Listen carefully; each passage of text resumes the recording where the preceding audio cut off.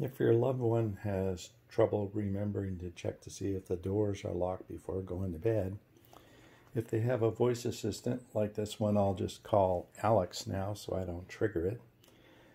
They could ask it for each of the door locks to see their status. But that's a lot of commands to make. So what I did is I added a button here, which will do it for you. I'm checking the door locks.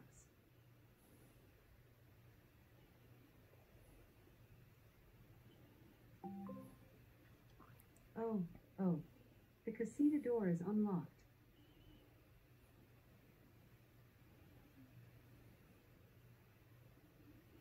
So now I know the door's not locked. What I could do is hold this button a longer time. I'm locking the casita door. Locking. Hang on.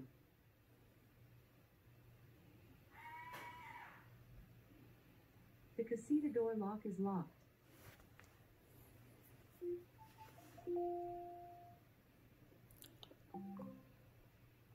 All the doors are locked.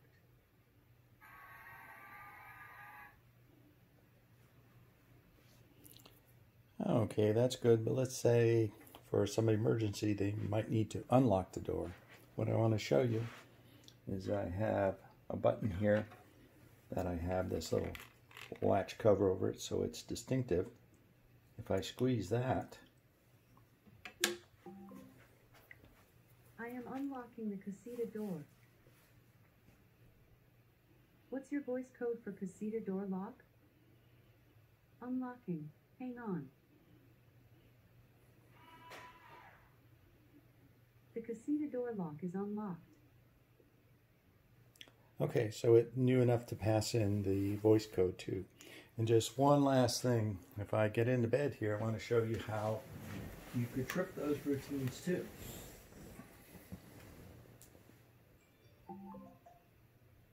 I'm checking the door locks.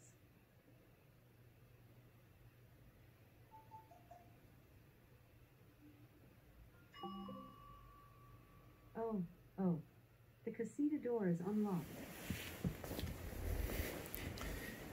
Oh, that's all there is to it. Just using some routines to pull the locks and making an easy response back to your loved one.